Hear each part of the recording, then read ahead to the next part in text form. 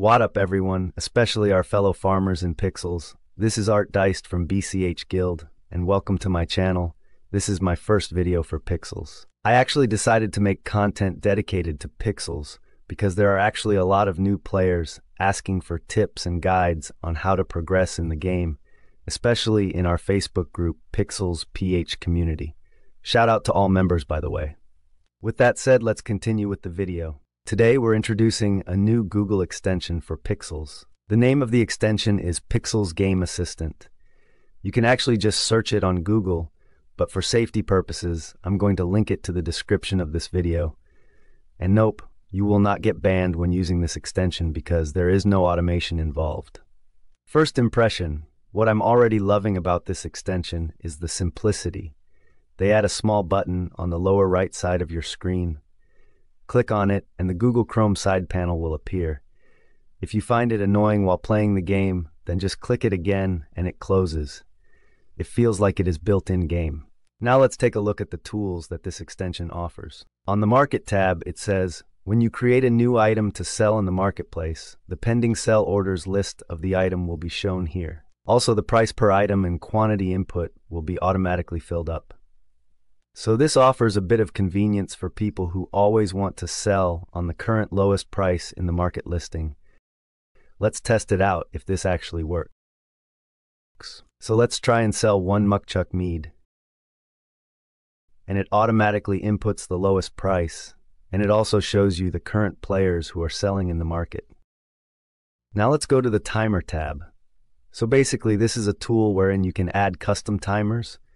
Once you add a timer, it goes to the active timers, and when it's done, it shows up in finished section. Very simple tool, but very helpful if you're tracking multiple industries or even land routes. Now on the Task tab, this will show your current orders in the task board. Upon delivering an order, it will also reflect on the extension with the reset timer. Once it resets, you have to go back to Hazel and open the task board to record the new order. Let's go to Home tab and check out some features that they plan to add soon. Global industry state tracking, this will have tree timers and land search options. Intelligent market data analytics.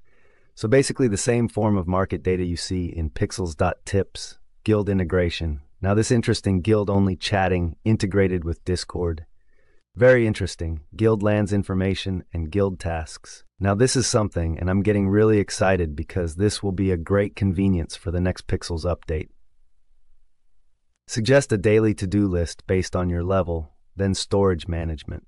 The list of upcoming tools or features will definitely be very useful, especially if Pixels releases the Chapter 2 revamp. Pixels Game Assistant looks so promising, guys. I'll definitely upload another vid for this extension once they release an update.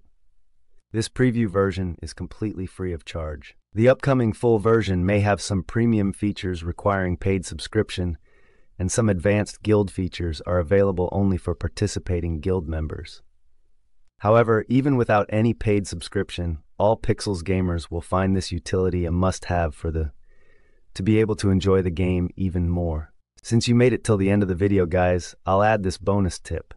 If you're already in mid-game and you actually have so many lists of lands you need to visit every day, you can actually just install the Chrome extension Note Sidebar, just copy-paste your list of lands, and done. You can easily access this in tandem with Pixels Game Assistant, since they both utilizing the Google side panel feature.